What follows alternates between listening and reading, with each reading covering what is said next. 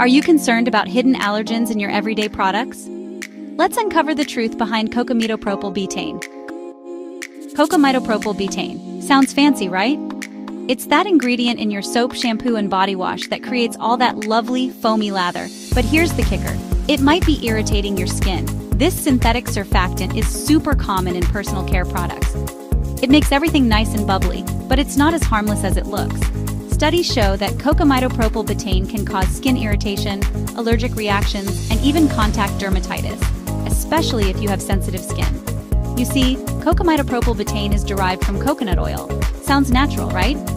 But during processing, it can get contaminated with nasty byproducts like aminopropyl dimethylamine, a known skin sensitizer. Even products labeled gentle or natural can sneak this ingredient in. Fun fact.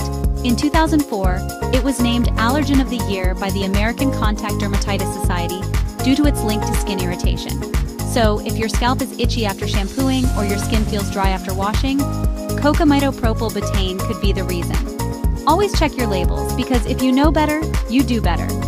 Want to learn more about the hidden toxins in your everyday products? Follow and share this video to help spread awareness and make healthier choices.